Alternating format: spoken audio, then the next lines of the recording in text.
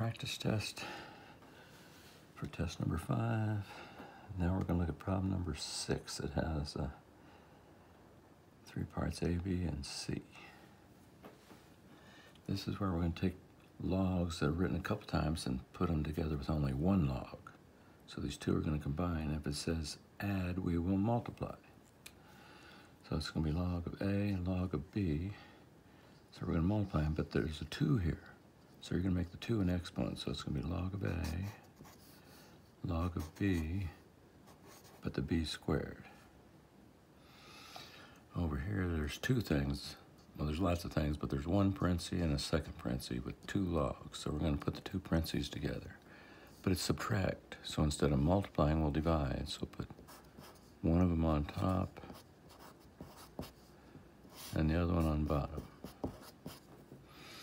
Now this one is actually a little bit harder because that will reduce. On the test, I'll try and make one where it doesn't reduce. But this here, the top breaks down into x plus 5 and x minus 5. X squared minus 25 is these two, and we still have the x plus 5 on bottom.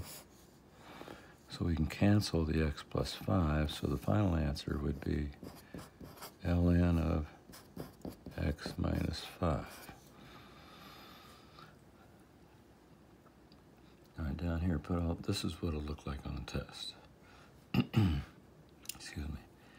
We got 1, 2, 3 logs. We want to put them together. Are any of them negative? Oh, here's a negative, so you better put a fraction bar. If they're all positive, you don't need the fraction bar. If you're dividing or have a negative, you will need the fraction bar. So where's the 3 go on top? It's base 2. Does the 3 go on top or bottom? It's positive. The 3 goes on top. Where does the x go? It's negative. The x goes on bottom. But there's a 3 in front of it. See, these are different 3s. That's log of 3. This is multiplied by 3. You can move the 3 up to an exponent. This is half log of this. Where does this go, top or bottom?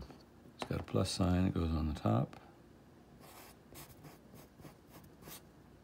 And this 1/2 becomes an exponent. Did I write that correct? X plus 1 to the right. You could also have written that as, because half means square root. I would count it correct either way.